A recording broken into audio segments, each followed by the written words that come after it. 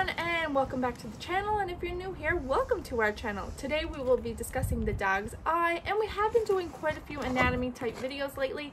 Tomorrow, don't worry, we'll be doing a dog vlog type of video. That way, just to change it up, give a bit of a break to the anatomy stuff, just in case that stuff isn't really interesting you, and in case you are missing some just updates on the dogs, just the dogs playing, or just me discussing things going on around the house that we plan to do, that are coming up, things of that nature. But anyway, back to what this video is about, and we will, like I said, be discussing the dog's eye. So the eye is responsible for collecting light from the environment and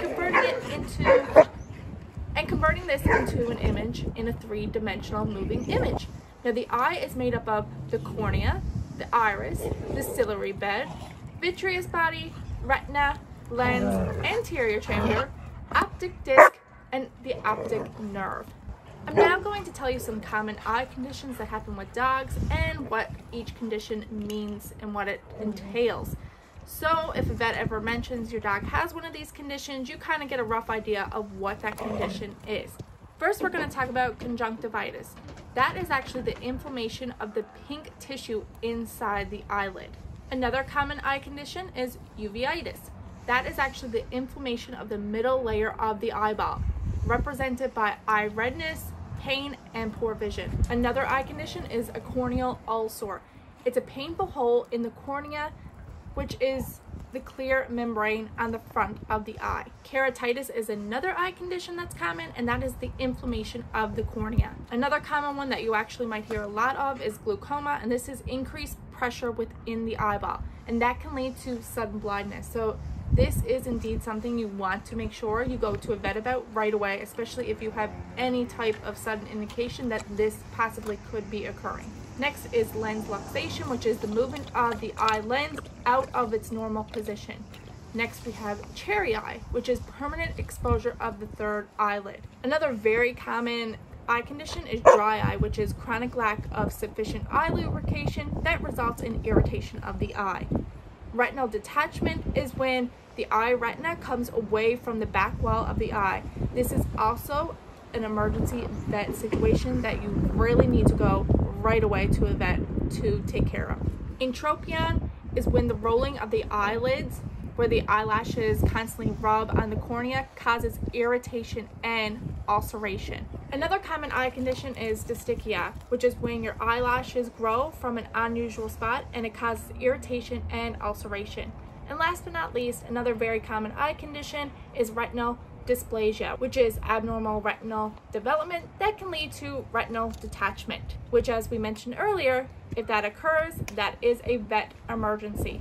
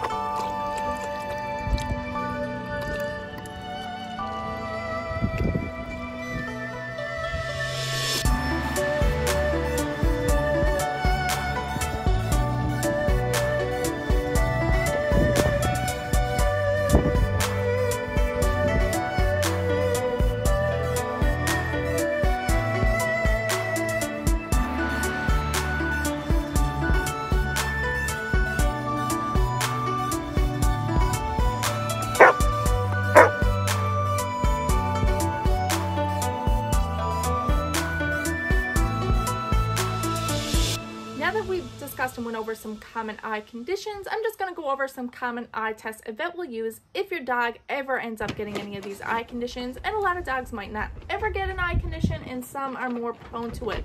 For example, not all, but some bulldogs are quite prone to cherry eye. It's just a common thing in that breed of dog, and like I said, it's not something that every bulldog will get. It's just a more common thing. Just like retinal dysplasia can be quite common in Labrador retrievers. Not saying every Labrador retriever will end up with this type of eye condition. It's just something that is a bit more prone in that breed. But again, it's not every retriever. The first test we're going to talk about that a vet might end up doing is the Schirmer tear test, and that is used to measure their tear production. The normal tear production is 10 to 15 millimeters in 1 minute. Another very common eye test that a vet might perform is a simple swab, and this is just to get a sample collection to investigate foreign cells, bacteria, or viruses. Another common eye test that your vet might perform on your dog if they have an eye condition is a fluorescein staining, and this is to check for ulcers that will absorb the stain. It can also be used to check the functioning of the tear duct, where the stain will appear from the nostrils within 5 to 15 minutes if healthy. Your vet can also perform a tonometry, which tests the pressure within the eye, or a gonioscopy, which tests the drainage angle of the eye. Your vet can also perform different imaging techniques. They can use radiographs, ultrasounds, MRIs to investigate diseases of the eye or the surrounding tissue. And finally, another common eye test is a DNA swab, and this is the collection of cheek cells or blood to investigate genetic disorders by checking specific genetic markers.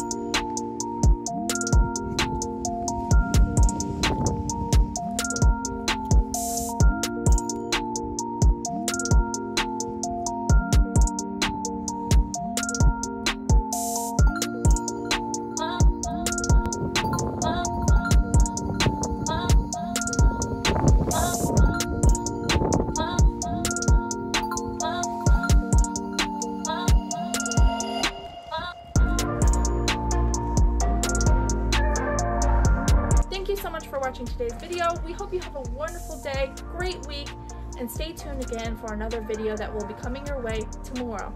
We will, like I said at the beginning of the video, be taking a break from the anatomy and just doing more of a chill, relax type of dog vlog, home vlog situation. Anyway, again, have a great day. See you all real soon, and bye now.